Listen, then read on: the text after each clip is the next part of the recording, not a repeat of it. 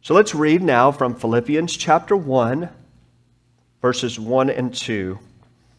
As Paul writes, under the inspiration of the Holy Spirit, Paul and Timothy, servants of Christ Jesus, to all the saints in Christ Jesus who are at Philippi with the overseers and deacons, grace to you and peace from God our Father and the Lord Jesus Christ. This is the word of the Lord. What is it in your life that brings you joy?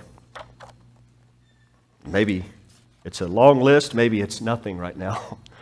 But what gives you joy? Is it a spouse? Is it a child? Is it a friend, a different relationship? Is it a job? Is it an activity? Is it a hobby? Is it a place, a picture, a memory? For some of you, the joy may be in starting. For others, the joy may be in finishing. But what is it that brings you joy?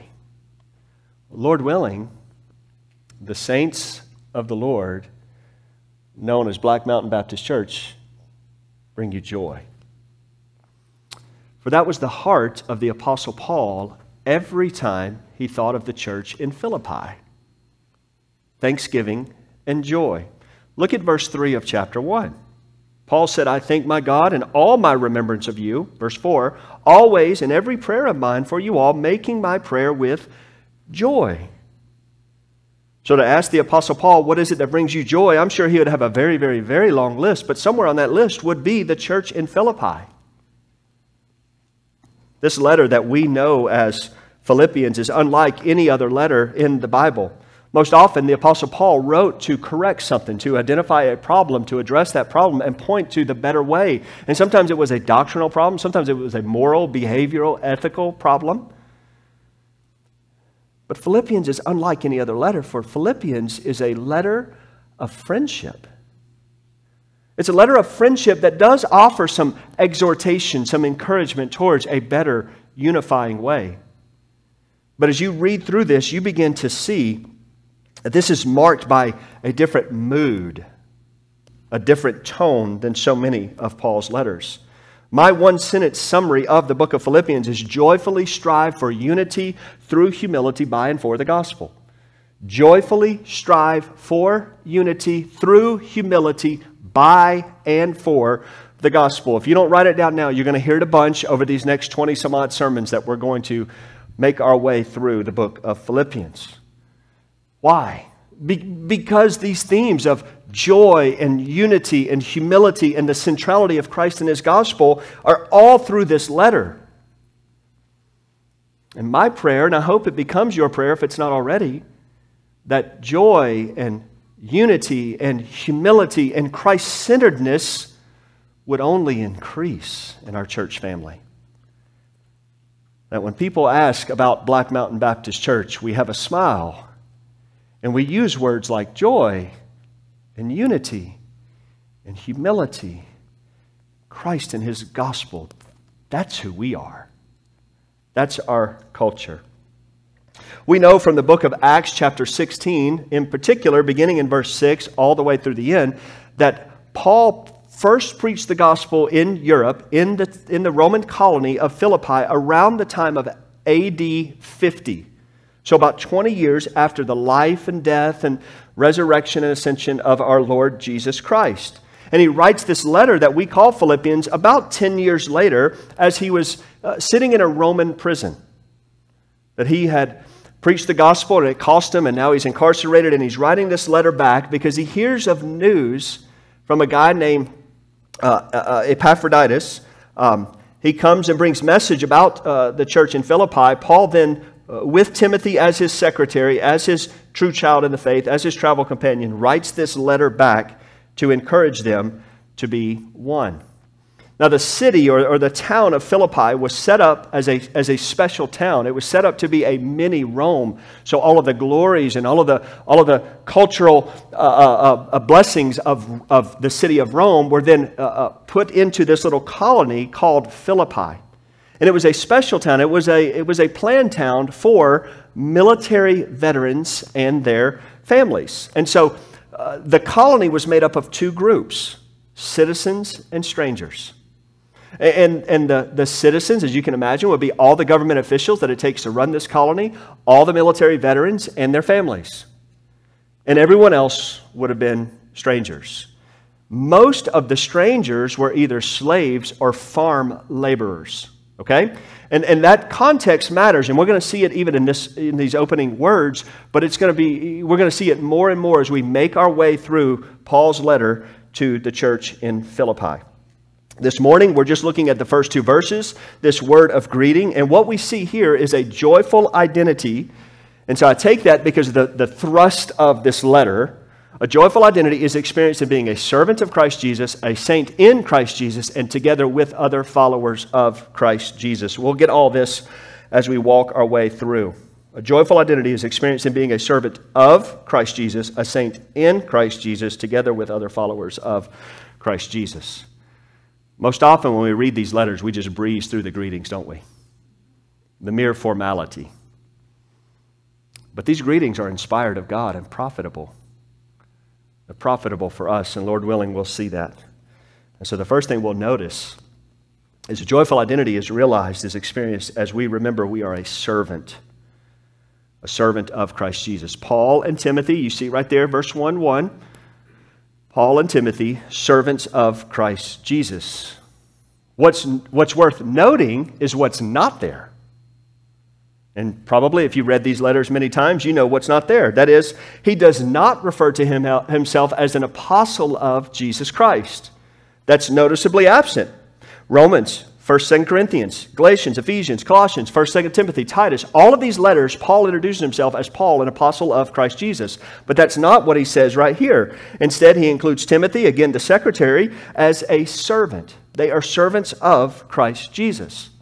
Now remember, I said the whole point of this letter is to joyfully strive for unity through humility by and for the gospel. And with that in mind, it kind of makes sense, doesn't it, that he would not introduce himself with this distinction of authority that he's above these people? But he comes in reasoning with them as a fellow, as a brother, as a partner. And so rather than an apostle, he says, let me tell you the identity that matters right now. I am a servant of Christ Jesus, a bondservant, a slave.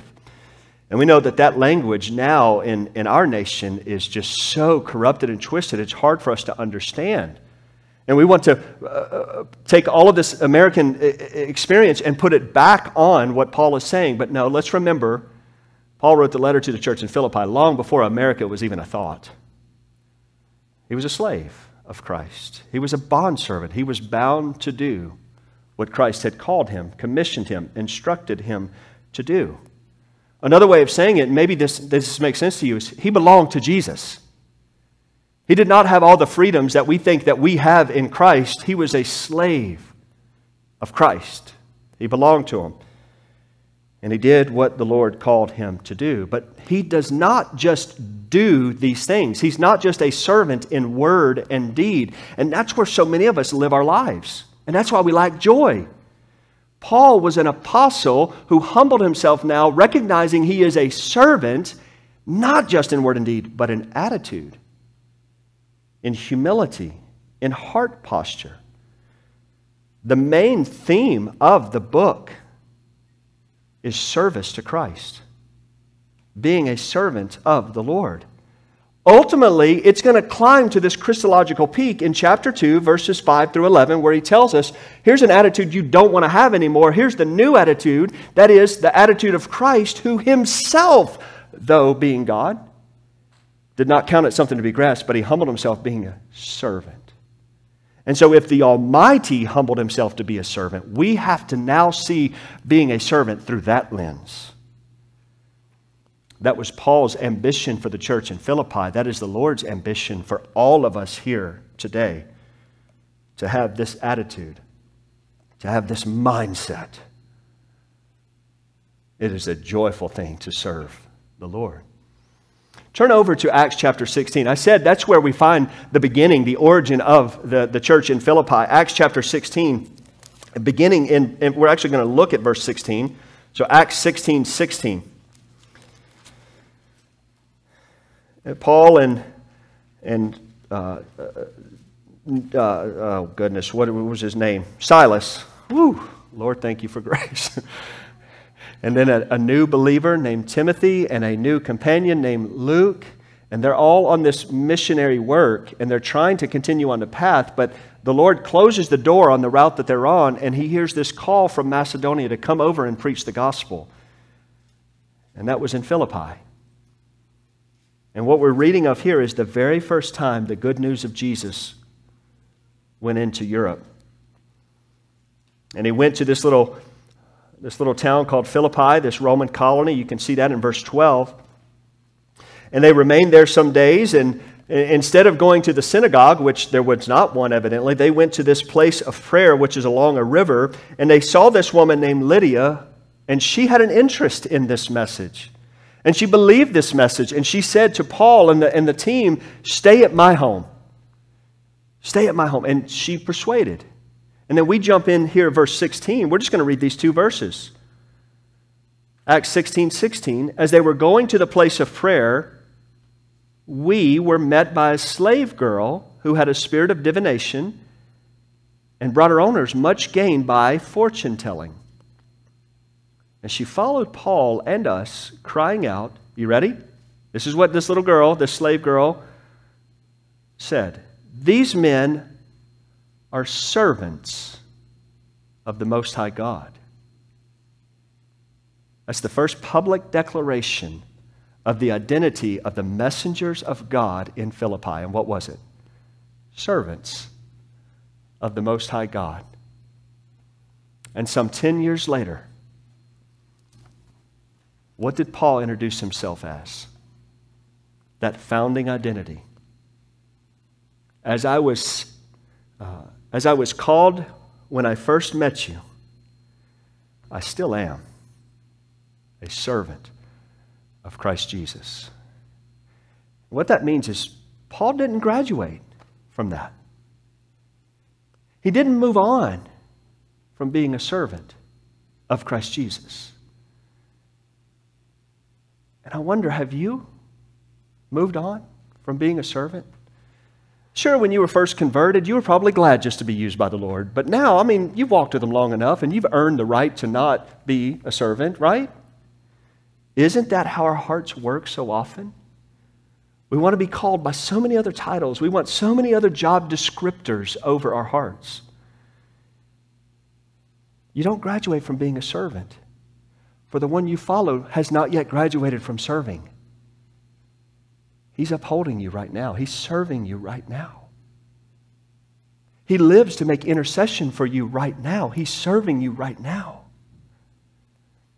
And so whatever that ambition is that lives in us that says, grateful for service, but I'm glad to have this new position, would you just die to that today? Would you ask the Lord to take that and erase that from your heart and mind, to take that desire away? You see, there were other titles that were competing in their hearts. And I've already told you what they were. Citizen and stranger. Those were the two chief identities everybody in this Roman colony would have known themselves to be. Their leading identity was either citizen or stranger. And so Paul is modeling for them right here in Philippians 1, Paul and Timothy, servants of Christ Jesus, he's modeling for them a better, a truer identity than being a servant, than being a citizen or a stranger. What on earth could be better than being a citizen?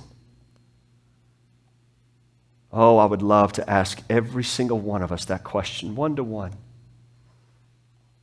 where we had to drink some truth serum and we couldn't lie.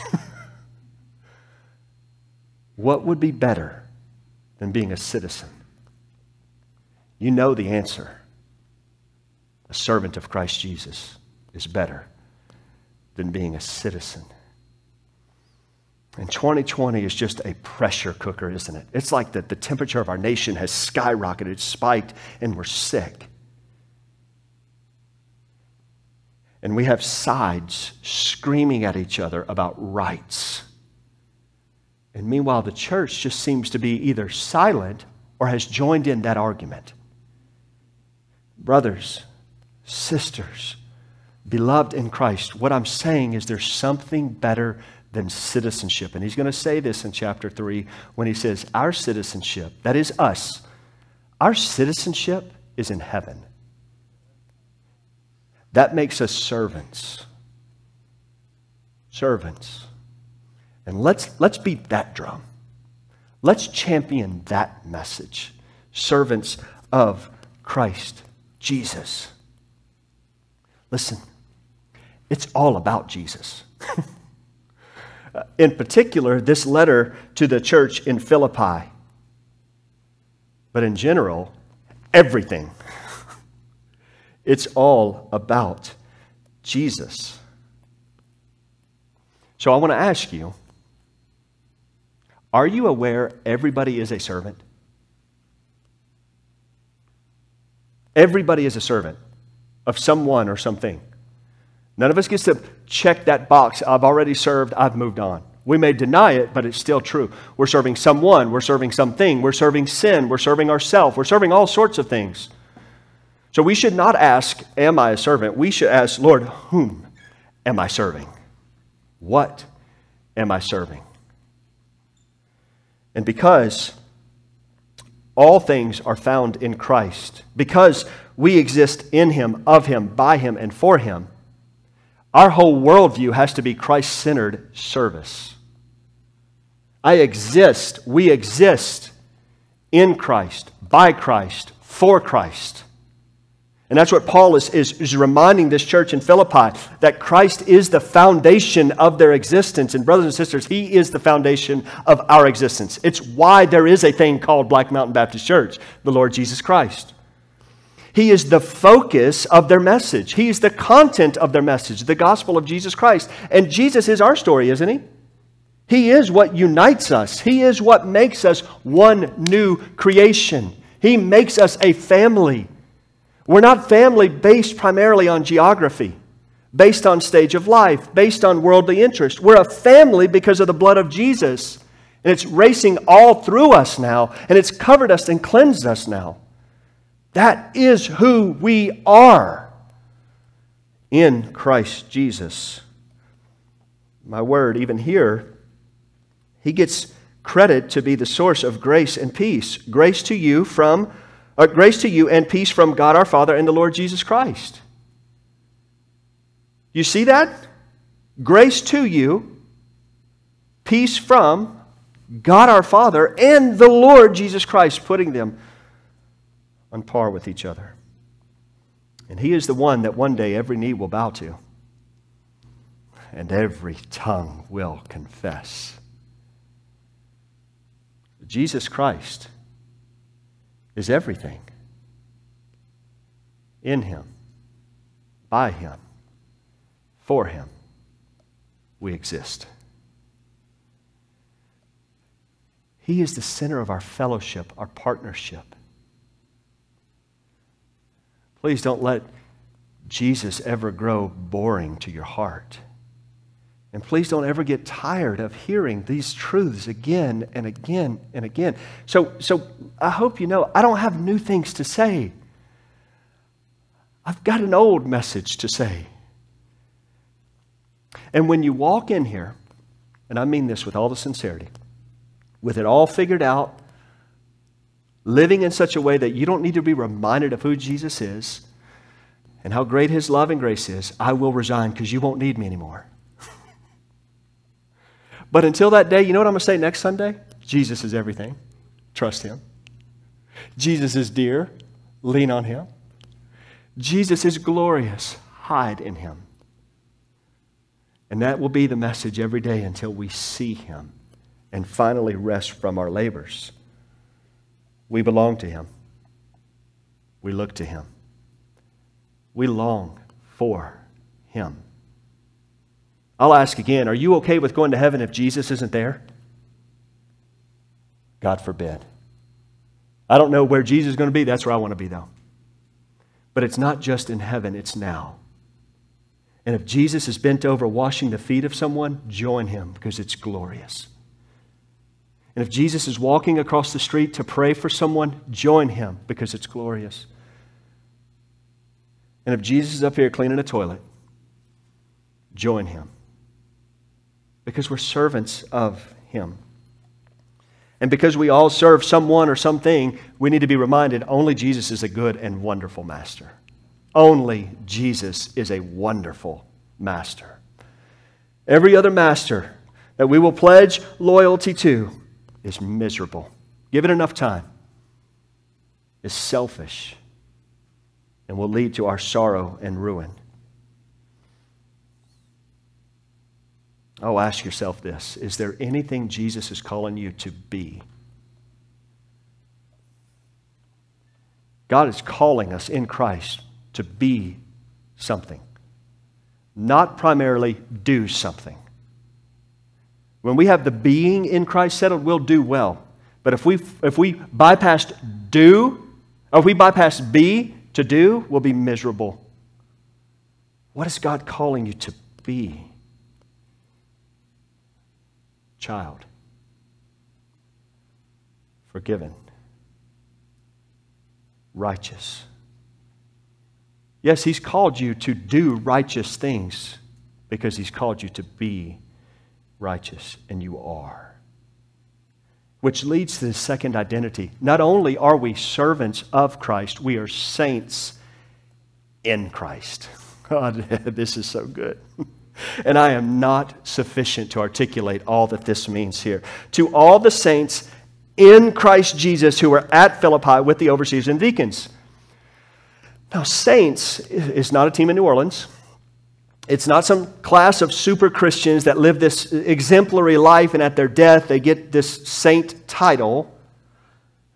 Saint is every follower of Jesus. A saint is a holy one. And we're in Christ Jesus. So don't believe the world, maybe even your own heart, when it says if you try a little harder, then you will have measured up to being a saint. No, you are a saint. Be. You are a saint already.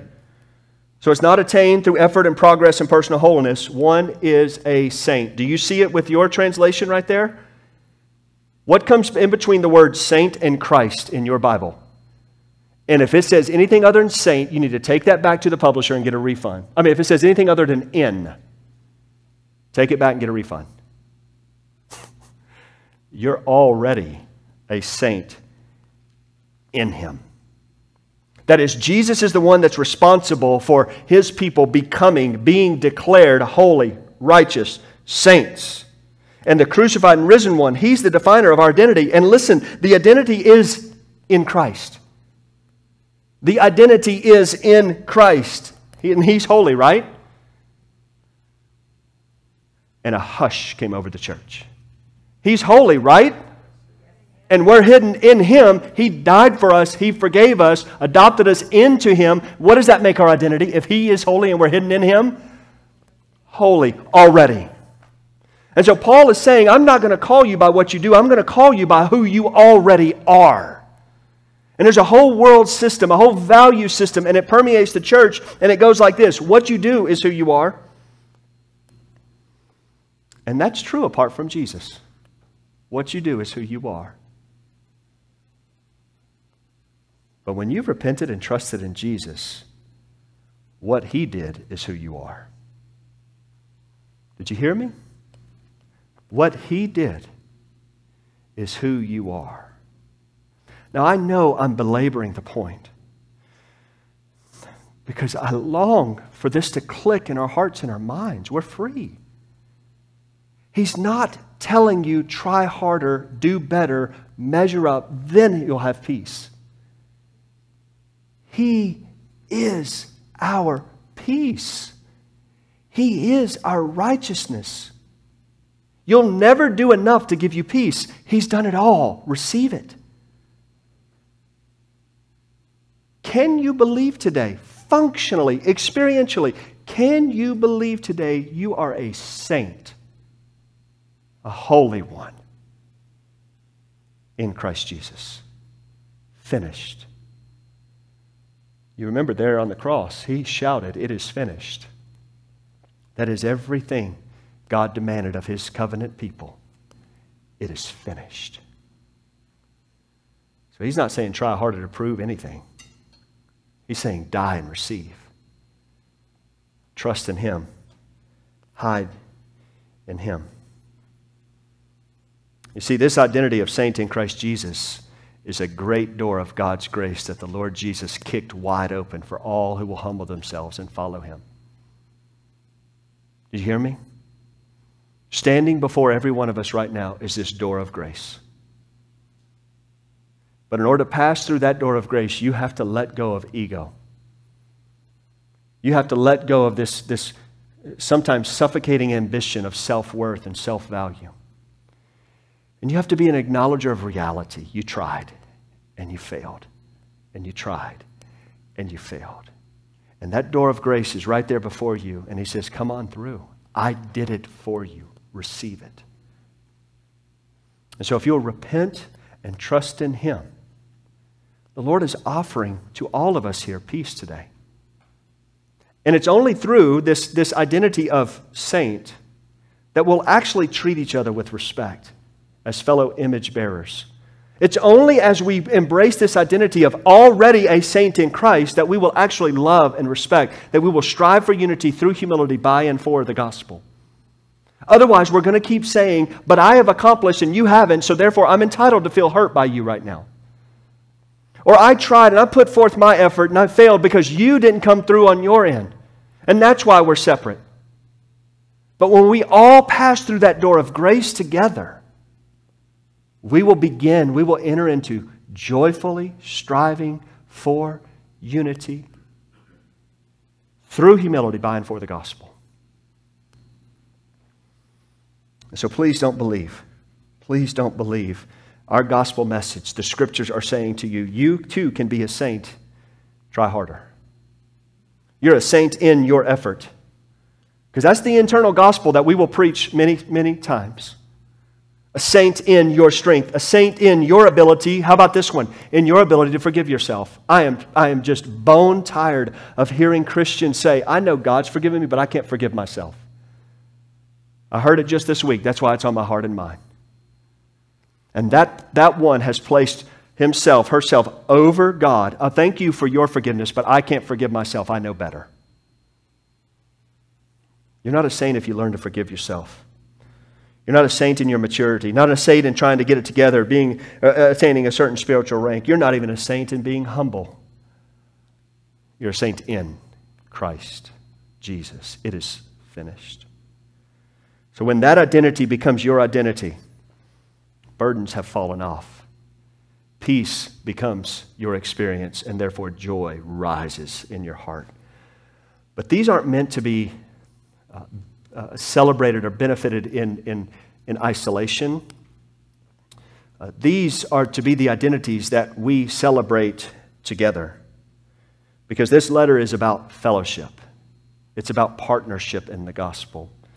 And that's why then in this third portion here, this joyful identity of servant and saint is most truly experienced when we're in this together with other followers of Christ Jesus. So he says, to all the saints, not to the saint, not to you, Christ saint, to all the saints in Christ Jesus who are at Philippi with the overseers and the deacons. This is fantastic. This word from the Lord is for all the saints at Philippi with the overseers and the deacons. And so, at first reading, you know what's most startling, in my estimation, what's most startling about this word of greeting? It's not what's missing an apostle of Christ Jesus. What's startling is that phrase, with the overseers and the deacons. That surprises me. And it surprises me because it's the only letter that Paul wrote that has that inclusion. Everything else is to the church or to Timothy or to Titus. But here he says to the church with the overseers, that is pastors, with the overseers and the deacons. Why would he include that? Why mention pastors and deacons? Doesn't that create classes and ultimately distinctions, which leads to divisions? Isn't that what he's writing against? No, not really. Because most believe the division in the church was because of pastors and deacons. And I know we could never fathom such a thing ever existing. Can we, Bob? In case you don't know, Bob, our former pastor, is with us today.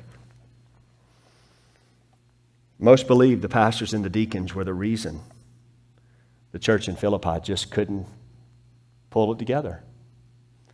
This just got awkward. Somehow they played a role in the lack of unity. That is, the two offices God gave the church for the benefit of the church, for the prosperity of the church, for the unity of the church, had now begun somehow to be used by the enemy to separate this church. We see the origin of deacon ministry all the way back in the book of Acts chapter 6. And the whole reason deacons were given to the early church was because of disunity. They lacked unity, and so the apostles were busy in all the preaching and teaching. That is, the apostles, as they died, we were left with elders and pastors in local churches. So we see a pattern there in Acts chapter 6. You had one group of men that were set aside by God to preach and to pray. In the rapid expansion of the church there, as they were preaching and praying, what it led to was neglect, overlook. There were widows in the church that were not being fed. There were divisions in the church based on ethnicity, based on some cultural distinctions. And so the apostles knew, we can't stop preaching and praying. And God inspired them to say, pick out a group of men that are godly in character, and they will be used precisely to foster unity in the church. And so as these godly men were identified, they began to serve these widows and serve the tables. And what happened was all of the rumbling, all the grumbling, all the division began to quiet down. And this is why, and I mean this is why many people have said through the years, deacons are to be like mufflers on a car. I'll say it again, deacons, you are to be like a muffler on a car. What happens when somebody takes the muffler off their car? You hear them coming from a mile away, don't you? It's loud. But you put the muffler on the car, it muffles it, it quiets it down. Deacons are like mufflers. When functioning in their God-ordained role, they're the active peacemakers and unifiers of the church. Not the dividers. Not this is my ministry. No. It's looking out to the interest of others. It's ensuring that everyone is on the same page. It really is a death to self to unite the people of God. And the church in Philippi had evidently begun to drift into other categories instead of one people of God. They had begun to drift back into those two categories of citizens and strangers. You see, the gravitational pull of this world is towards division. You know that? Because we are made in the image of God. And by the way, God is three in one, three persons, one God. That's why we would say triunity or Trinity. And we're made in the image of God. We're made to be one, unity in diversity. But the world and the flesh and the devil are always trying to pull us apart. They're always trying to separate us. They're always trying to get us to adopt a new identity. And what we need to remember is this ain't about us. It's about Him. And He, the one who came, laid down His life not to save an individual and not to save a world full of individuals, but to save a people, a family, a nation, a community, a church, a body.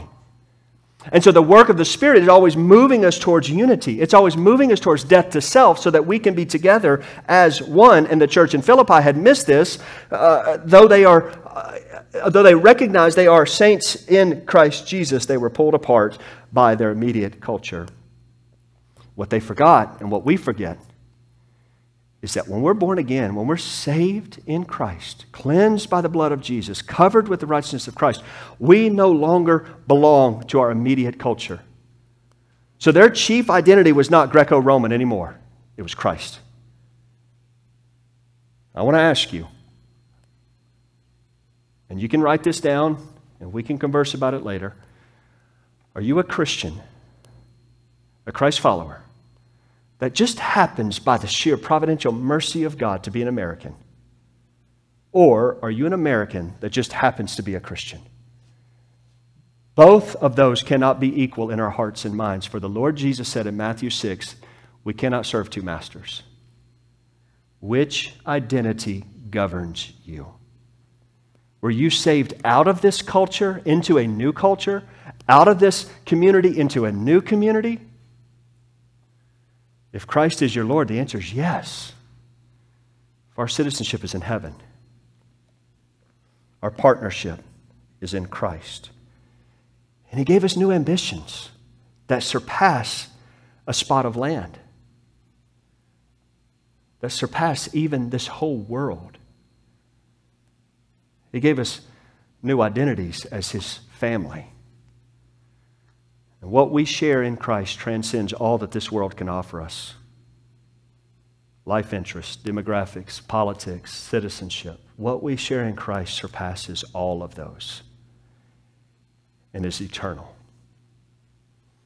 And even though every kingdom of this world will pass, Christ's kingdom is forever. And even though our citizenship here is temporary and we love it, it's temporary. And our citizenship in Christ is forever.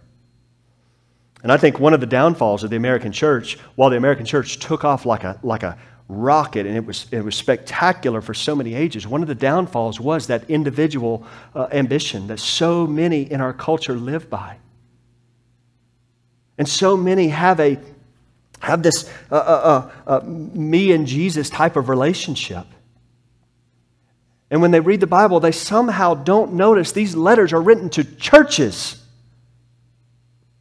They somehow don't remember that God formed a nation as a picture of His church. And we make it all about ourselves. So few of us realize the centrality of the local church in the will of God. Let's remember, if you are truly with Christ, He's the head of the body, the church, and He didn't divorce Himself from His body. And so if you're truly with Christ, you'll be identified with a local assembly of Christ's followers, a family. You won't just date her, keep her around when she benefits you. You will marry her and serve her. For that is the will of God for His people. That's what He shed His blood for.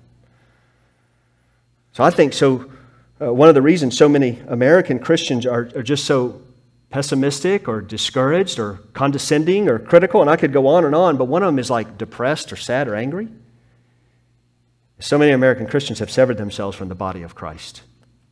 They're all about being a servant. They're all about being a saint. But this whole together with other followers of Jesus is just a bridge too far. And no wonder we're so moody. Because we're trying to do it on our own. And He's not called any one of us to do it on our own. He's called us to do it together as a family. And coronavirus didn't make it happen. Coronavirus just compounded the problem. But it's been there for generations. So what I'm saying is it's not God's will for any of us to embrace these joyful identities in isolation. Rather, we are to embrace these joyful identities together in fellowship as servants of the Lord, looking not to our own interests, but to the benefit of others. So please, whatever those secret conversations that go on in your heart and your mind, please don't believe it's okay to stay home. You can watch on TV. No, this is a moment. This is a moment in history where the church has experienced a spiritual injury, and some have to stay home right now. But let's not accept that as that's now the new normal. Let's grieve that, and let's pray for the Lord to bring us back together, not just for Lord's Day worship, a Sunday morning gathering, but for day after day after day fellowship and mutual service together. It's not His will to stay home. But He did give us a crutch with this technology right now to get us through this season until we have our legs under us and we're healthy again. And so don't hear me as if you're staying home, you're sinning against God. That's not what I'm saying right now. But it may be true. God knows your heart. God knows that we have some in our church that would give their right arm to be with us today. But their children or their spouse or whomever just can't have it. And they have to stay home. The Lord bless them and keep them, right? We agree with that? But to those that have grown lazy,